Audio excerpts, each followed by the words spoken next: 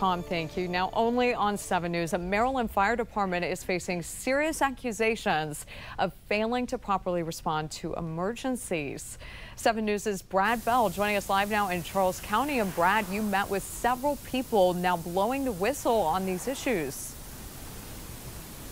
Yeah, and look, we should also tell you the fire department is calling itself out as well because of this report. This is an internal report prepared after a fire. It was not meant for public consumption. I've seen these over the years. Sometimes they say, oh, they should have grabbed a different hydrant or something like that. But in this case, the allegations are that firefighters were lazy, that their leadership didn't follow protocols, that they were reckless, and that people will get hurt. It was a fire in an attic spreading down into the second floor of an elderly man's home on Needlefish Court in Waldorf. Volunteer firefighters managed to get things under control without injuries, but according to an internal after-action report obtained by 7 News, it was a, quote, poorly run fire ground, and the incident commander admitted he had no idea what was going on and, quote, what needed to be done. The leaked report lifting the veil on allegations of serious, widespread problems in the Charles County Volunteer Fire Association. A lot of calls, they became a disaster within like the first couple minutes of the incident. Napolean Epps, Kiara Harvey, Aubrey Anderson, and Teron Griffin are all former Charles County volunteer firefighters. Each has a discrimination complaint filed against the Volunteer Association.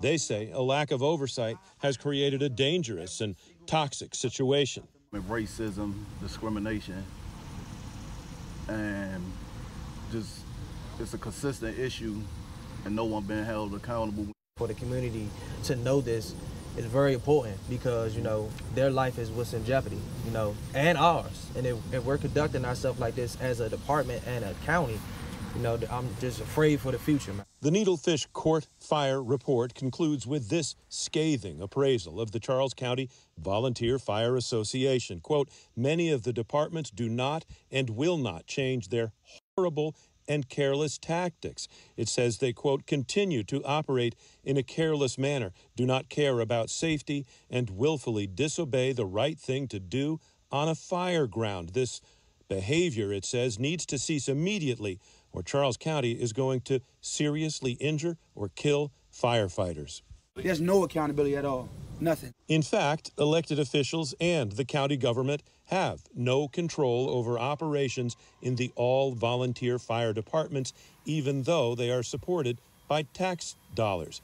But Bill Smith, spokesman for the volunteers, says there is accountability. I can promise you this, it will be thoroughly investigated. The chiefs at Waldorf will be trained as they need. But this is an internal report that finds serious fault with culture and behavior and practices within the organization. Can the community trust the organization to police itself? Absolutely. The citizens in this county have nothing to worry about with fire and EMS service in our county. Yeah, so certainly we're going to be staying on this and keeping up with how fire calls are handled in this community. Now, we should say those allegations of discrimination and bias, they are not a part of this report. Those firefighters are making them independently. I talked to the fire department spokesperson about that. He said he couldn't talk about specifics, but that he believes that their claims are unfounded, and he says that sort of behavior will not be tolerated within this organization. So a very troubling report, an awful lot of eyes on how the Fire Association is operating right now in Charles County. In Waldorf, Brad Bell, 7 News.